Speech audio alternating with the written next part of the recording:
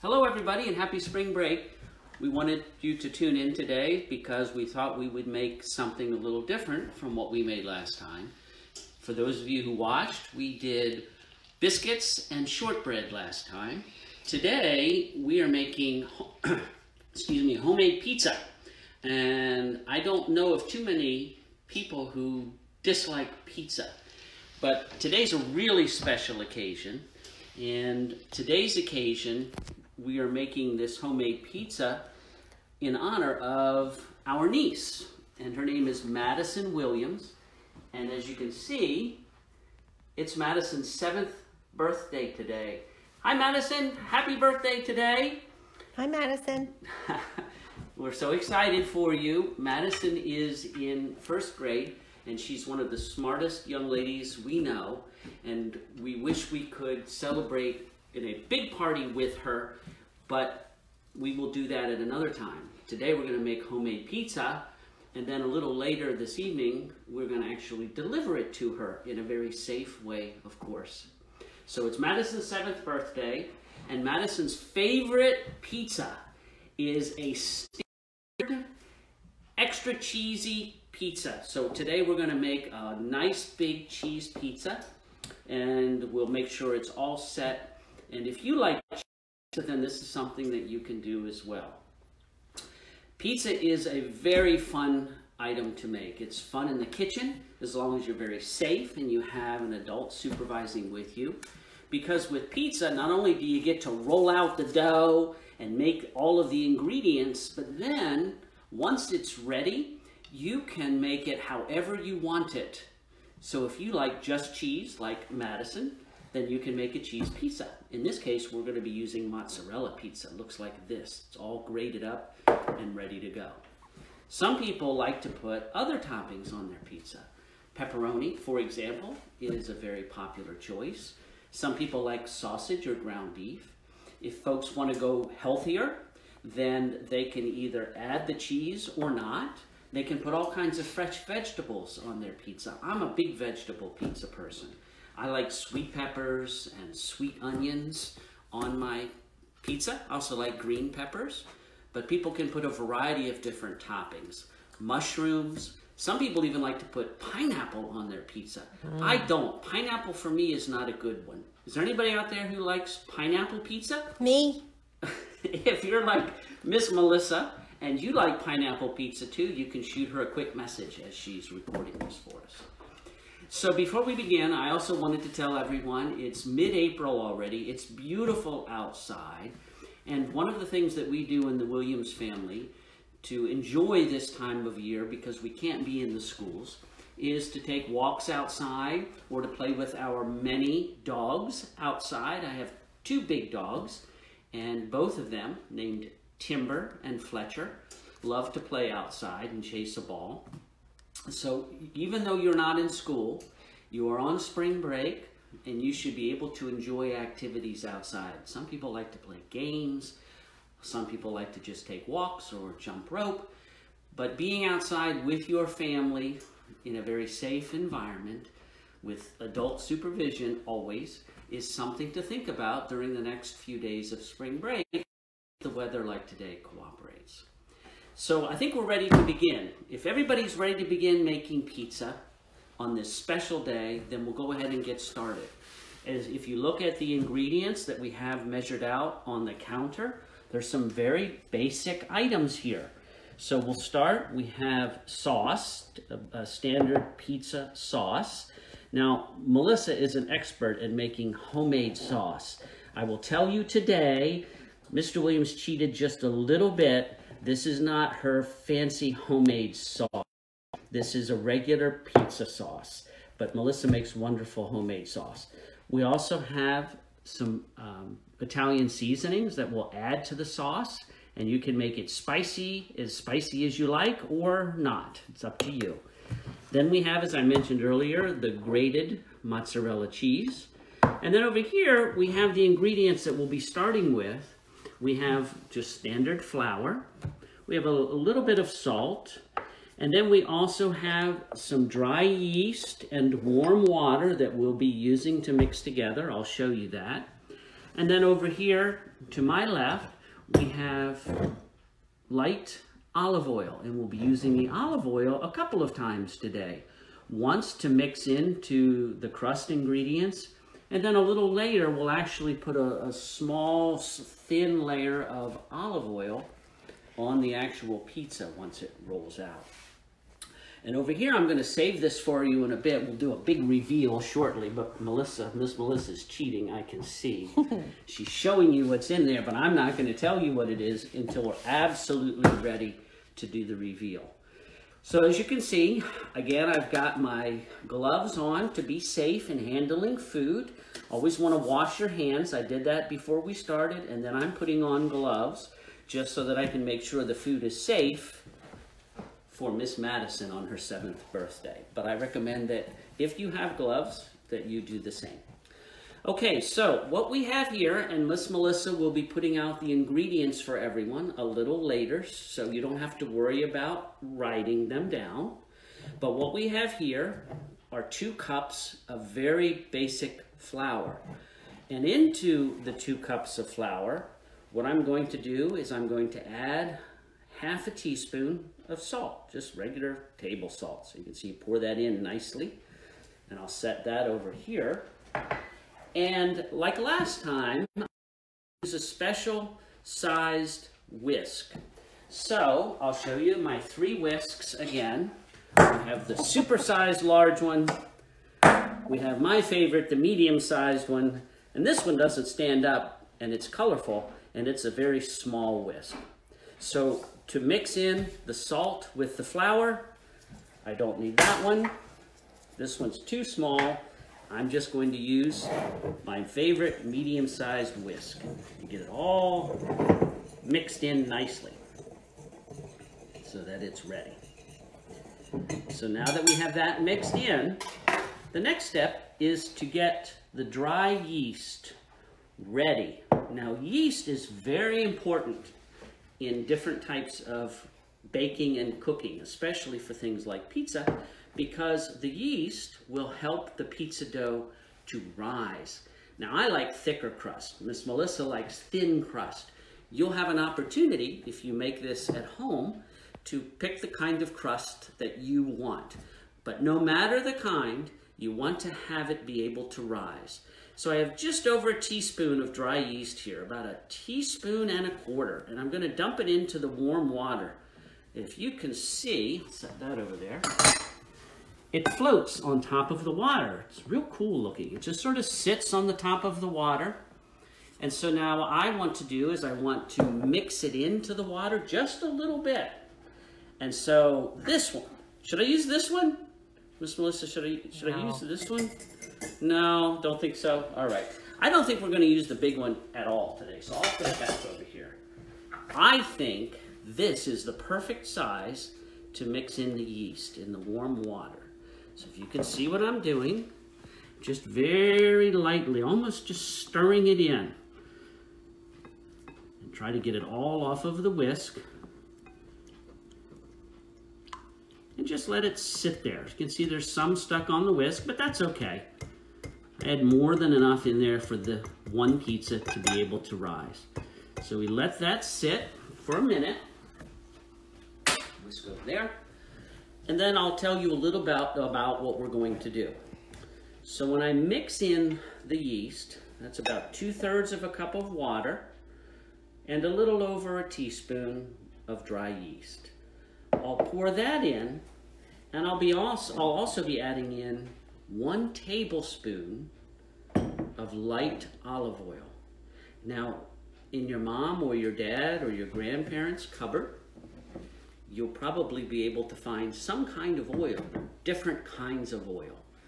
There's canola oil, there's vegetable oil, and there is avocado oil. That's Melissa's favorite. I don't like avocados much unless we're making something with them called guacamole.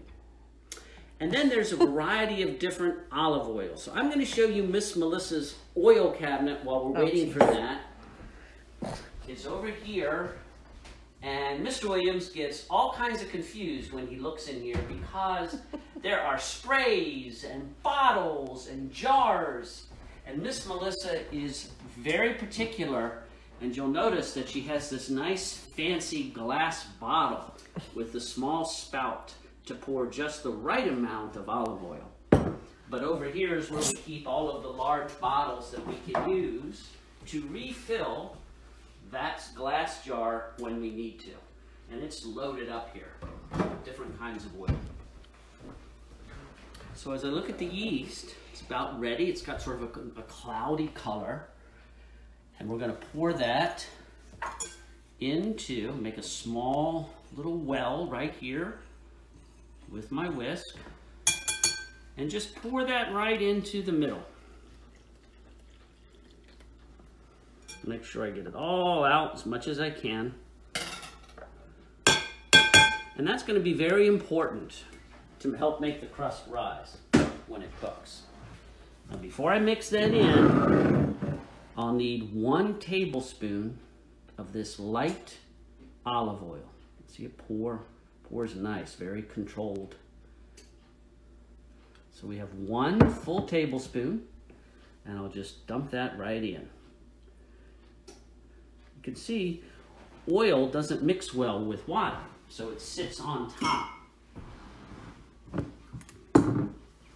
So now I have all of the ingredients to make a nice crust, and I'll very lightly stir this in together, for starters, with my whisk. Look at that, it gets all caught inside the whisk. Oh no, how to get it out? Tap it a few times. If you make a mess, it doesn't matter. I always make a mess. A little piece fell off over here. Set this in the sink. And now, Melissa, you can see that I have many spatulas. Yes, I do. So I have a great big scooped spatula. I have a curved, very stiff spatula. I don't like those two very much. Then I have a very small spatula and a regular one. So I'm going to go with this cute pink and white one. And we're going to use it to finish stirring in and mixing the flour and the salt with the yeast and the light olive oil.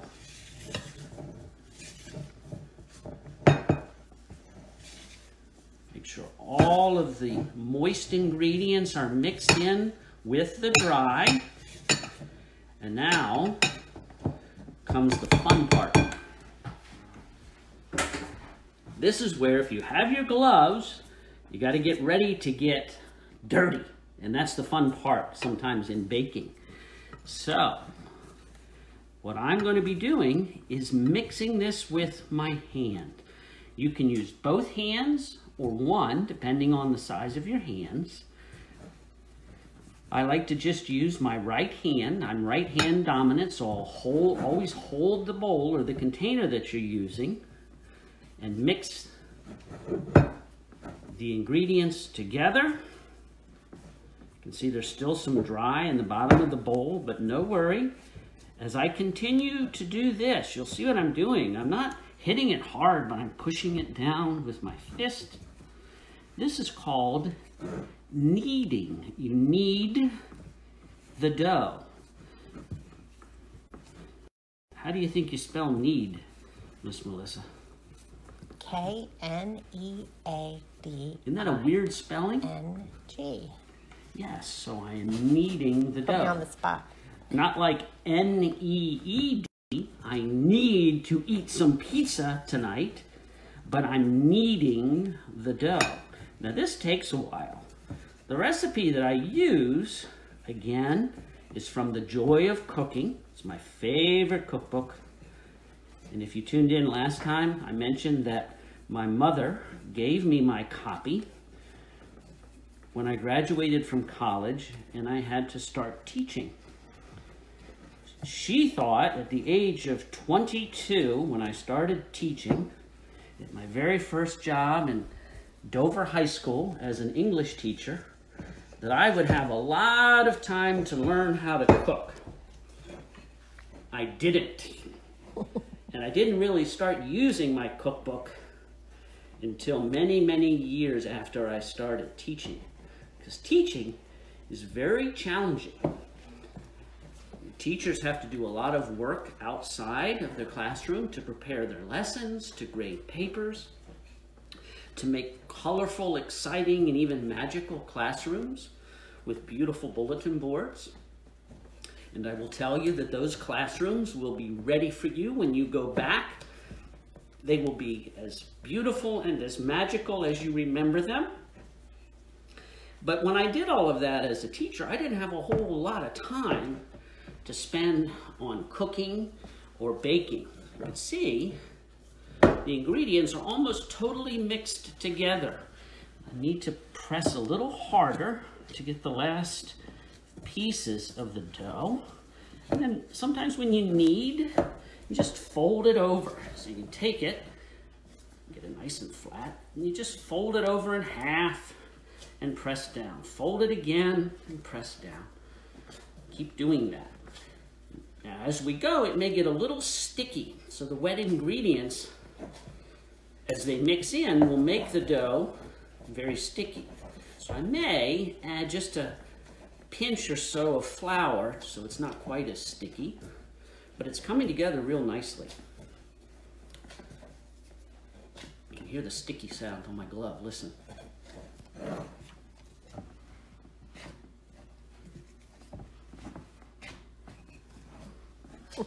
I think I need a little bit of extra flour, Miss Melissa. So over here's my flour. Just a little bit on the scoop, maybe a little more than a pinch. I'll toss that in there. And watch what happens as I knead the dough. You see it. Press the dough into it.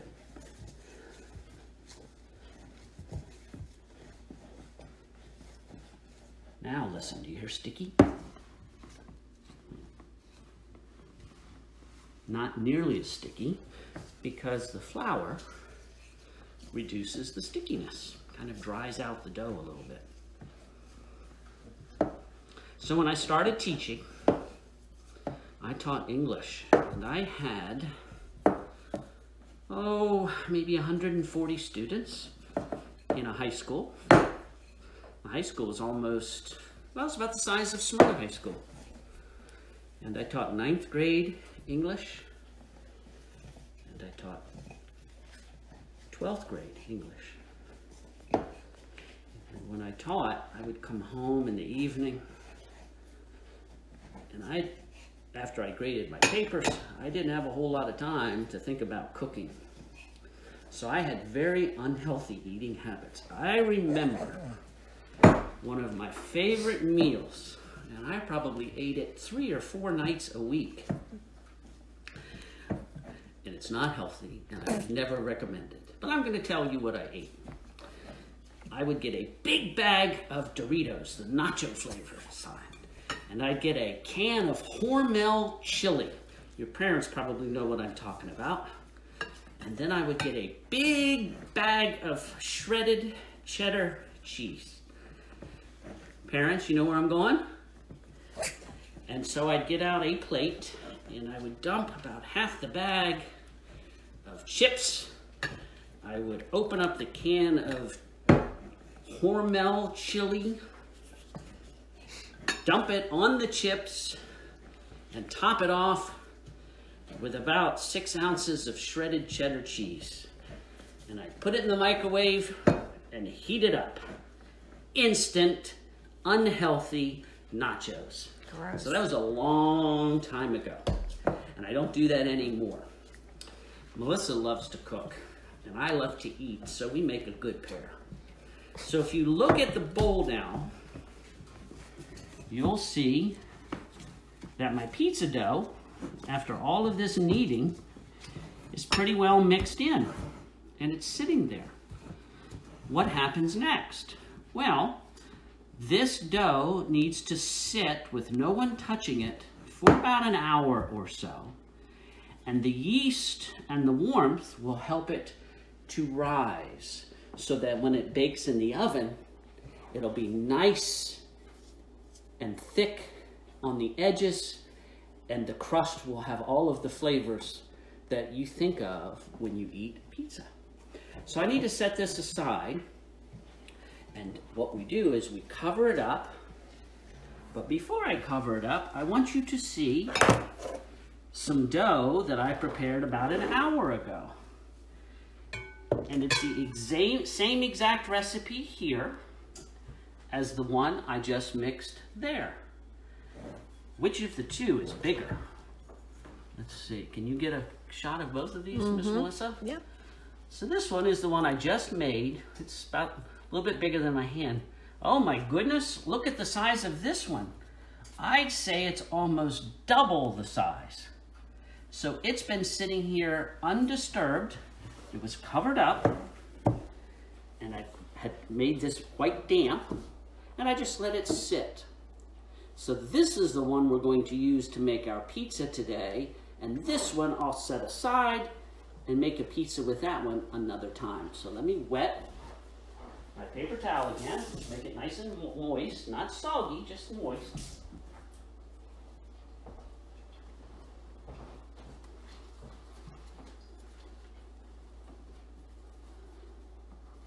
Just a little bit of moisture, and I'll set that over that bowl and push it aside. So we'll leave that for another time. So now what I have is my pizza dough all ready to be used for crust. I have my sauce, and we like a little bit of, just a touch of Italian seasoning. So I'll put a little bit in there for Madison. And then we're gonna sprinkle on top mozzarella cheese. Okay, so let's do this first. Let's just sprinkle in just a little bit. You tell me when to stop, Miss Melissa. Keep going, because that's good. Good, right there? Yeah, you can put some more on top when you're you're done. finished? Okay, I'll set that aside. And in a minute about cheese, so we'll talk about that too. So let me mix in. I'm going to use a fork this time. Just a small fork. Just to kind of mix in the seasoning with the sauce. Has a nice, it'll have a nice flavor to it. And the aroma, I can smell those Italian spices. They smell delicious. So what are Italian spices? Oh, you're funny. So we have, I will read the McCormick's container. And I know that oregano is in here and basil. Let's see what else is in here. Miss Melissa loves basil. That's why she's teasing me. I'm not a big fan of basil by itself. But this has basil, rosemary, thyme, oregano, savory, and sage. All mixed in this handy dandy McCormick's Perfect Pinch Italian seasoning.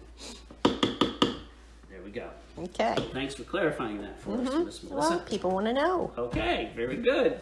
Now, we're down to 3 containers. The dough, the sauce, and the cheese. I'm going to move my oil back here so I don't forget, because I want to be sure to put a little bit on the dough once it's all prepared and before we put the sauce on.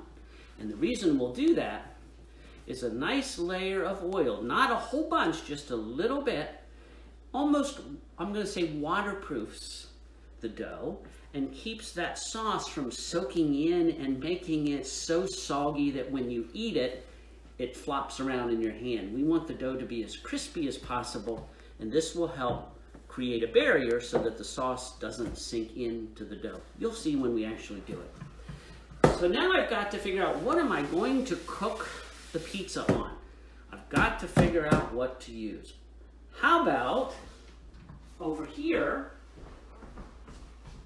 sitting on the stove and getting a little warm, which is the way I want it, not too hot to touch, it's just a little warm, is my pizza stone. Yes, Mr. Williams has a pizza stone, and it's round, just like a pizza. But you don't have to use a pizza stone. And if you don't have a pizza stone, that's okay. You could use the same different cookie trays, the same cookie trays that I used last week to make biscuits. They were stone. You could use, again, just a metal cookie tray, a small, medium, or large. Anything that will hold the pizza. But I think I told you I love to eat and I love to make food. And so a long time ago, since pizza is one of my favorite foods, we decided to go ahead and get a pizza stone. And it makes it very easy to bake the pizza. And as the stone gets really hot in the oven, it will help to bake evenly from the bottom through the pizza so that the crust gets nice and crispy. It helps with the overall even cooking of the pizza. So now we're ready for this big puffy pile of pizza dough.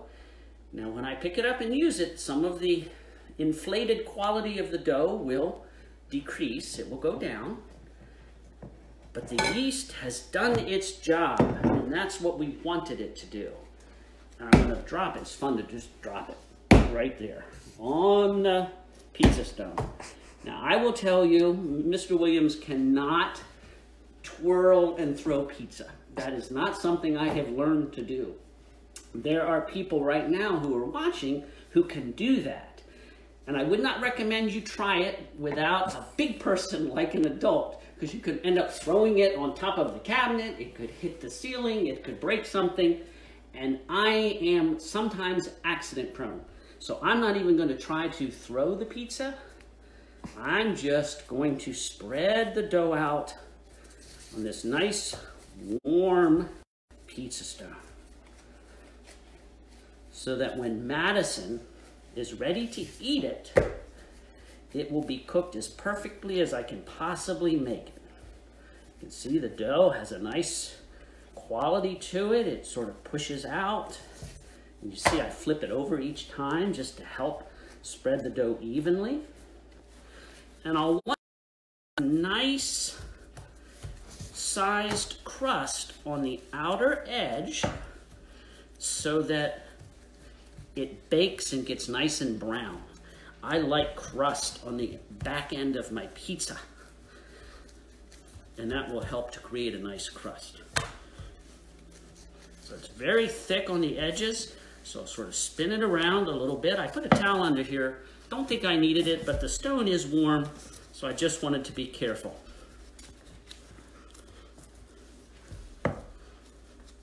Push it out. Push it out to the edges. Pizza does not have to have a perfect shape to it.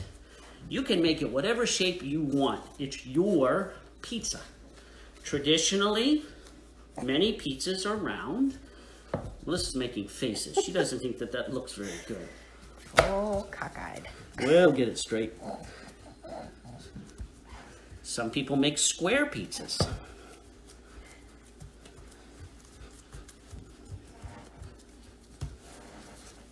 You just have to bear with me, Miss Melissa. Don't judge. You can never judge the food before it's done. Looking better.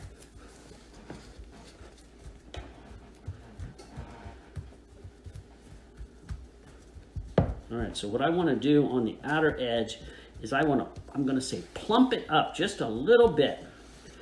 Kind of like the crust on a pie. This is a pizza pie, not a fruit pie. But on a fruit pie, a lot of times you'll have a thick crust on the end. It's a little thin here, so I'm going to give it a little bit of extra so it doesn't perforate or break a hole in it when it's baking. But that will also make a nice bubble as it cooks. I like bubbles in my pizza too. You may also like that. And so, over here will be the piece that I would like to eat, because it's going to have a real thick crust right here. All right, so now I make a little bit of a plumped edge around the pizza, so when I eventually put the toppings on, they won't run off the edge.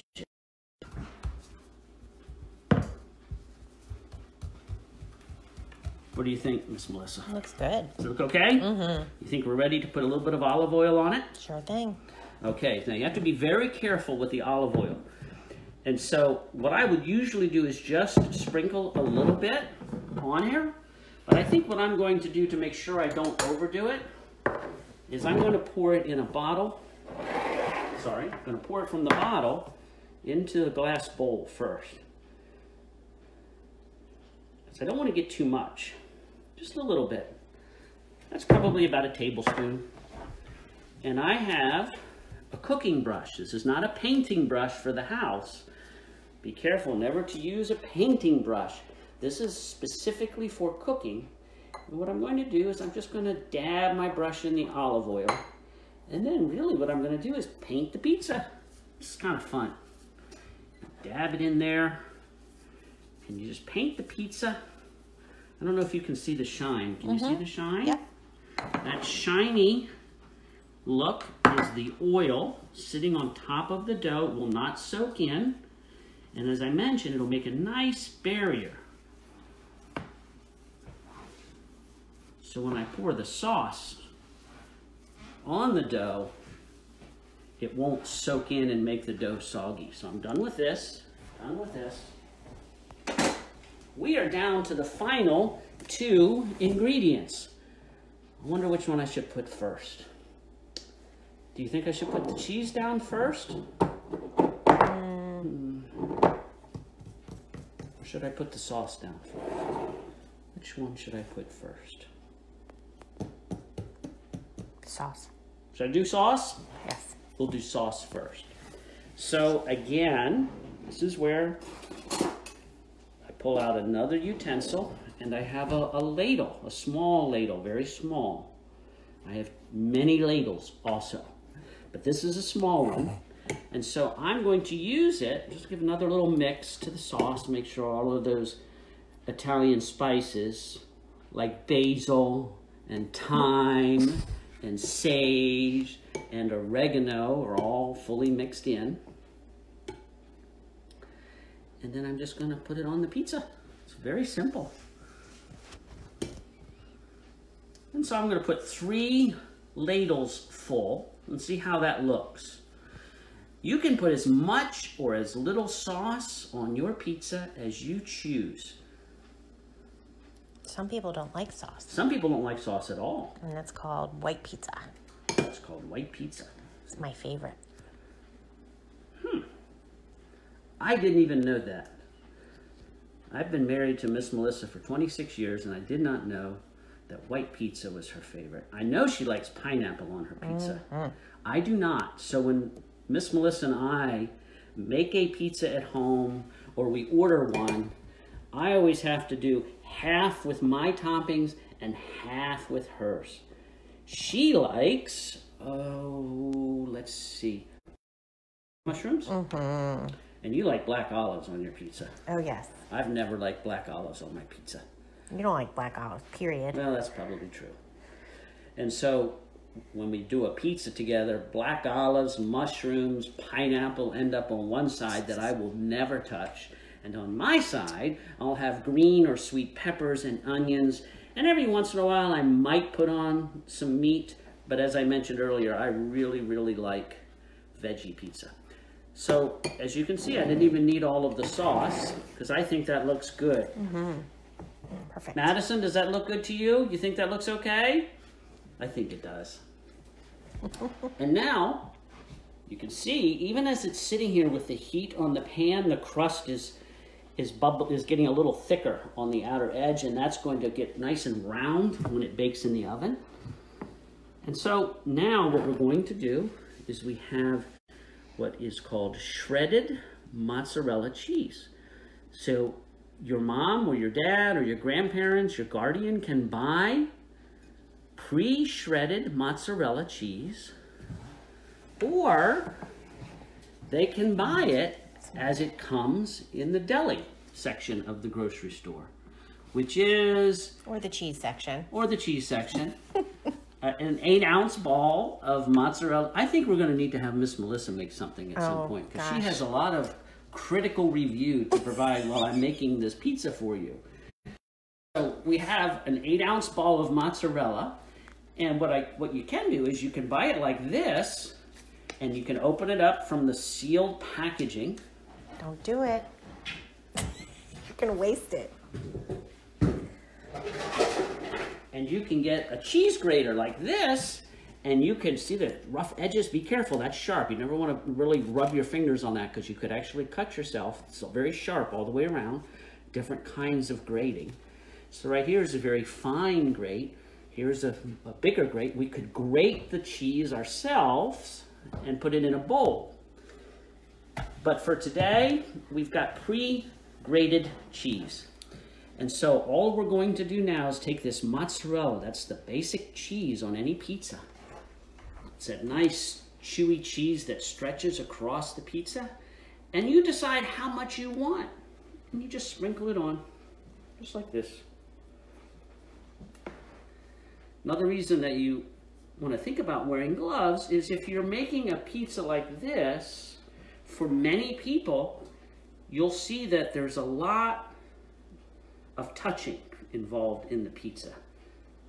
I have my hands in the cheese, so fortunately I have nice sterile gloves so that if other people are going to share this with me, because that's a pretty big pizza, it's probably too much for one person. I think you could handle it. I do love pizza, I have to say. And so I know Madison likes cheese. And so I think that was Miss Melissa's blender that I had set on the floor when I took out the grater.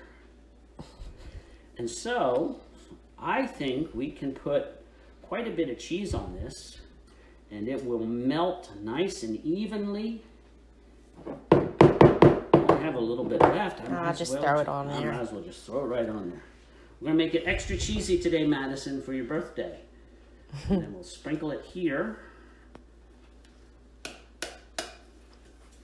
All out of the bowl. And now what we have ready for the oven is a fully decorated, yummy looking, delicious, extra mozzarella cheese pizza with tomato sauce and Italian spices and our own handmade crust. So that will bake in the oven, which I have preheated back here, for about 25 minutes. And it's going to bake at 400 degrees. So as I've mentioned before, this is where you want to make sure an adult helps you. You want to make sure that the adult is the one who puts the pizza in that very hot oven. And make sure that you don't do anything to get in the way when your parent puts it in there. Now, Miss Melissa wants me to add a few more of the spices on top. So just a little sprinkle, just here. Can you see that sprinkling in? Just a little. There you go. Is that good? Mm-hmm. Okay, just a little bit to top it off. Probably no more than half a teaspoon added in. And the neat thing about this stone is it's very sturdy, and the pizza won't slip and slide. And so I'm able to open up the oven with one hand and slide it right in. So let's go do that now. See, the oven is heated to 400 degrees. And I'm just going to slide it right in on the top shelf to make it easy to get to. And I put it so it's centered in the oven. And we'll go ahead and close it so it can safely cook. And I'm going to set the timer for 25 minutes. And it'll begin counting down. So we thought what we would do is bake that for 25 minutes now that you've seen all of the ingredients and you've seen how we made it. And we're going to let that cook. When it's done, I'm going to take it out and Miss Melissa will take a beautiful photo of it so you can see what it looks like when it's done. And you're going to post that photo, right, Miss Melissa? Absolutely. You'll post the photo. And the recipe. And the recipe so that you can see what you need to make it. And then you'll see what it looks like at the end. So to recap, it'll sit in there for 25 minutes at 400 degrees, and when it's done baking, then we will take it out, snap a photo, and post it with the ingredients so that you can see. So it didn't even take an hour, 30 minutes to pull that together. If you add another 15 minutes or so to get your ingredients together, it's about an hour to prepare your pizza and just under half an hour to bake it. And it's something that families can do together, and they can make many pizzas, so I could make a second pizza and put different toppings on it. Or families can share the pizza and do what Miss Melissa and I do, which is to do half and half. My daughter Lauren is firmly in the pizza camp that Melissa is in, and so the two of them really enjoy the same kind. So I would probably make a second pizza for myself and make them share the first one, so I'd have one all to myself. So again, I wanted to thank you all for tuning in today and watching us do a homemade pizza. It's something you can do with your families. Don't forget to enjoy some time outside and get lots of exercise. We can't wait to see you again soon. And remember that your teachers care about you, your families care about you, and your friends care about you. So during this very challenging time, make sure that you stay in touch with one another and you have as much fun learning as you possibly can. And we will see you all as soon as it's very possible for us to get you back. So take care of yourselves. Happy spring break, and I'll see you soon. Bye, everyone. Bye, Madison. Bye.